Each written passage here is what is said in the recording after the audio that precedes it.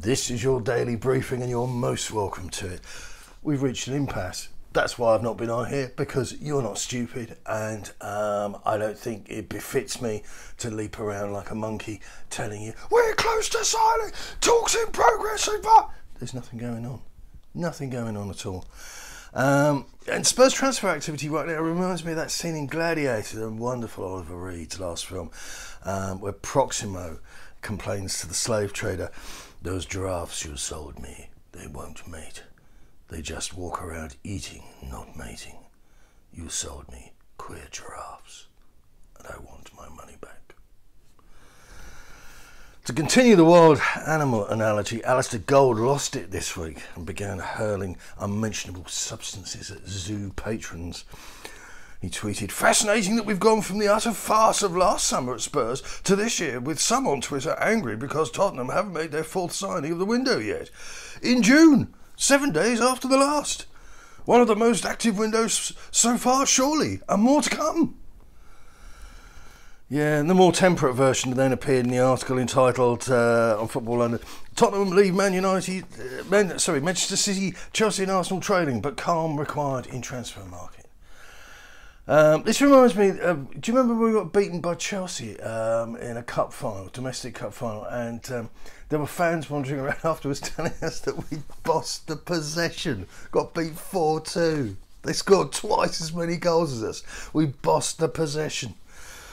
The problem that characters like Gold have is that they have all promised us 6 signings and a £150 million war chest. Fan expectations are high, higher than they have ever been, because the £1 billion stadium novelty is beginning to fade. We're all bored to tears with the plucky underdog routine. Spurs are in debt as far as transfer activity is concerned. We are owed lots of transfers. So the business we've done is okay. I'm not going to count the Irish goalkeeper. Don't even get me started, okay? That's not a transfer. That's just like something that happened. It's like we bought paper clips. Not interested at all.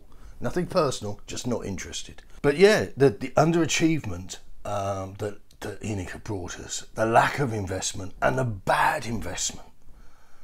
And all this business, oh yeah, we're going to buy 6 players and everything's rosy and yeah, punch the air.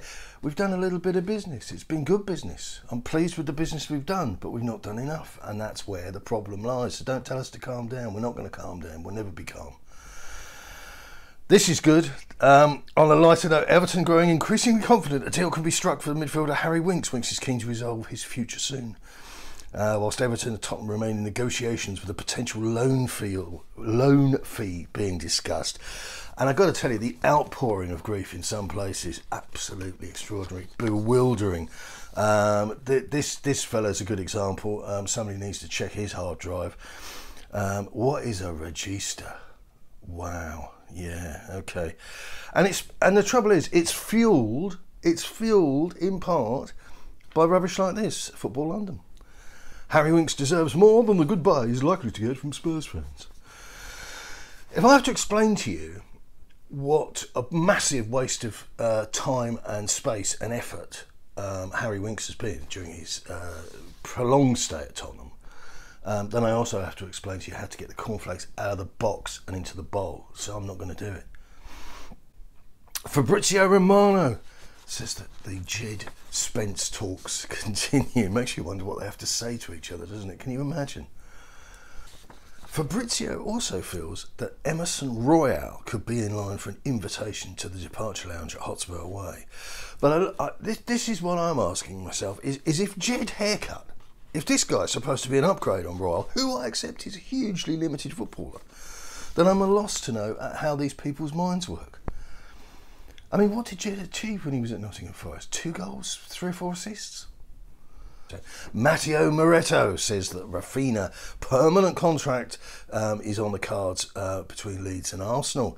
Clubs advanced in the operation. There is no full agreement yet, but the parties continue to get closer. At the moment, the Gunners are on pole. Add that to Gabriel Jesus, and you've got something going there, folks. And this one left as fast as it arrived. Nicolò Zaniolo wants to stay in Italy. Maybe a turning point with Juve move. Alfredo Pedulla with that news. Charlie Eccleshare to finish with from The Athletic on Joe Rodon links. He's not somebody that THFC are actively looking to move on. Conte likes his attitude, but he's in that category. If the right offer came in, he could go. Highly unlikely, not played for Spurs at all, not really, very few minutes. And his contract is with Spurs until 2025.